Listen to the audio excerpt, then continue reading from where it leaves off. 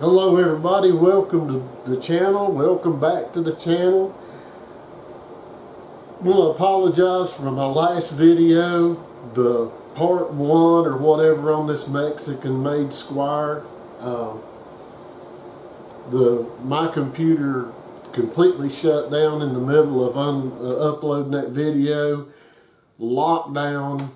I finally got the thing unlocked today. I don't know if I picked up some malware, some kind of virus, something. I finally got it fixed. So the other half of the first video, if I can get to it, if it's available, I'll try to add it in somewhere maybe in this video. If not, then we're going to go with it where we're at.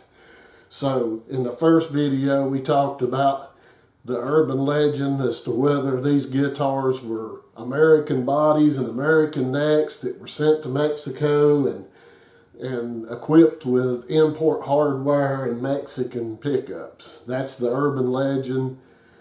And, you know, I go into a little bit of reasoning on the neck in the first video about why I don't think it's an American neck, mainly that little plastic insert there at the truss rod for one thing. And then I went on into about the body. I'm convinced this is a Mexican body just by the routing. It's just the neck pocket, the way it's routed. It just doesn't.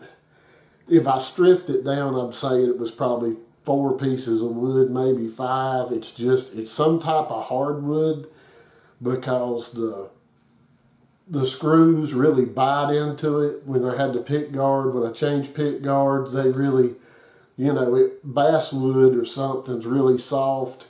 You can almost just, it's hard to keep from stripping a screw. These were actually tightened in the wood. So it's a probably older body, I would say. But it's not an American body, I don't think. I mean, and the thing is, I've not seen any, you know, shipping manifest or anything to prove that these were supposed to be American bodies and necks, other than just my Uncle Tom's first cousins, whatever, worked at Fender back then. He said yes. I mean, I hadn't seen anything that tells me that they're anything other than that. And that's okay. There's nothing wrong with that. There's nothing. Here's the pickups that came out of it. Ceramic pickups. I actually put these in when I put the better electronics in. And of course all that footage got lost. Maybe. I don't know. But anyway, they sounded about like I expected them to sound. Really, really bad. So got those out. I think they're Squier pickups because of the wire. Just the way, I don't think they're even Mexican pickups. So I'm going to say this was a made in Mexico body and neck that had import hardware. I think Fender was trying another one of their deals. This was in the early 90s, mid 90s. I think this was some of their marketing stuff to just see how a guitar like this would sell or whatever. That's my theory. I don't know, you know, and I'm not calling anybody out that says anything otherwise. They may know more than I do. What I did do is I got rid of the stock pick guard, single ply, looking affinity or bullet style with the old, you know, cheap dime pots, 500K cheapo switch. Rid of that complete junk was when it was new. So that's gone. I put on a black pick guard, kind of Gilmore-ishy kind of thing. You know, I didn't do the Gilmore mod because I have a guitar like that I never used that. So there's no point, and I'm not trying to copy his guitar because the fretboard radius is incorrect. The headstock's the wrong size and yada, yada, yada, yada. You know, but I thought the black pick guard looked cool. I was hoping that the old stained up nicotine encrusted pickup covers would fit the new pickups, but they won't. So anyway, they're really, really white. The knobs aren't. The switch tip is white. This is somewhat white. So what I've got in here is Tone Hatch Texas Spirit pickups with the Guitar Fetish is it XGP or something, I think is their premium wiring kit.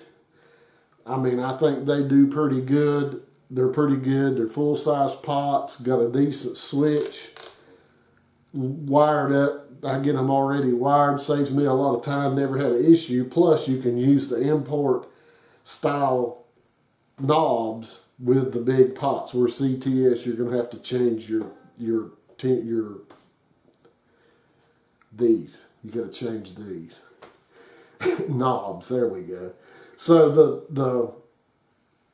the tone hatch pickups are, like I say, the Texas Spirit, and they're excellent. I tried doing a sound demo. You know, I was going to kind of start the video out. Man, in this shop, it sounded horrible. I mean, without an interface or something to plug into straight, micing it up, it sounded terrible. It sounded as bad as those old standard pickups, the stock ones. Not that it sounded bad, it just did over the camera. So if you want to look up how the Texas Spirit tone hatch pickups sound, go to YouTube. Everywhere there's some good demos on there. They're Almaco 5s. They got great, what is it, the wire, Vomar, whatever it is, wire, great bobbins. I mean, really quality made. The screws are like so good. The screws are so hard. They're not that old soft stuff that just wants to strip out. Everything's really quality. Came with the old, you know, surgical tubing type stuff instead of springs. You can order them either staggered or flat. I got these flat because the only time I really like staggered is with a 7 1/4 inch radius. I think anything flatter, this is 9 1/2. I think anything flatter than that, it's hard to get it to come out right to my ear. So you can order them either way. They're like 6K. Let's see, I think the middle's a little hot. I can't remember the exact readings on them. You can look it up. But they're great. I mean, they sound absolutely amazing. And these things are on sale for like 79 bucks a set. And I can't believe it. I don't know how the guy does it. I mean, it took like 2 weeks to him to get around to winding them, and then he shipped them right here quick. That won't be the last set of these I get. They're really, really good. And this bridge pickup has the steel plate on the bottom, kind of like a Telecaster would have. Really makes the bridge more wider, less shrill. And then too, I did wire this to where the tone is on the bridge and the neck, not the middle. So that helped out too. But these pickups are great. I mean, for a lot more money. I mean, he wouldn't have any trouble selling them for $200 or $300 a set, in my opinion. So, tone hatch. That's, you know, if I happen to get where I can get the possibility of doing a better sound demo, I'll demo them some point in time. Put in a Mexican trim with a big block in the back.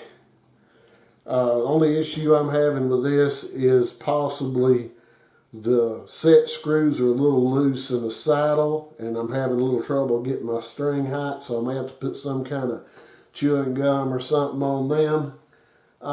Set of Kluson tuners to get rid of the old cheapo, you know, import tuners. Bone nut, done the bone nut, got it all straight. So, you know, that's about it. I mean, and it's great. It resonates real well. Got a good weight to it. I mean, you know, for what I got in it, it's a great guitar. I love to play. It plays great. The frets, it's going to need some frets in the future, depending on how much I play it. Don't think this will be going nowhere for a while, but it's the Squier Series Fender made in Mexico, and I'm saying made in Mexico. I don't think it was U.S. bodies and necks. I'm sorry if I'm wrong, I'm wrong. And, You know, so that's basically it. I had a whole lot more video shot of all the work I done, changing this and doing that. And like I say, I may be able to get it back and I may not. I have the worst luck in the world with electronics. So that's about all there is to say on this one. So the next thing that we're going to be coming up doing is I'm going to build me a 62 Strat. I can't afford the real 62, so I'm going to build a player grade replica using a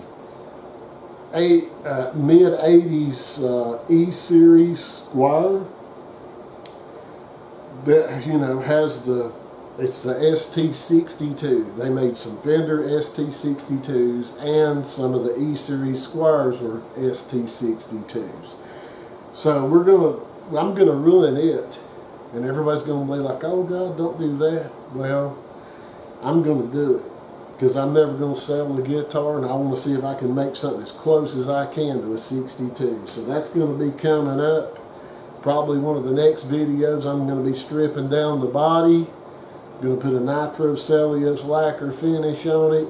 We're going to go all the way with it. So that's going to be in the next one. But I hate that last video got cut, you know, cut in half. And maybe this one will do better. And if I can come up with that other stuff, I will, guys. So anyway, that's what we got going on, what's coming up. Appreciate everybody. You know, I'm over that 1,000 subscriber mark, but I really don't care. I'm not going to worry about it. Just going to keep doing what I'm doing, and if you like what you see, you know what to do. Guys, until the next time, see you.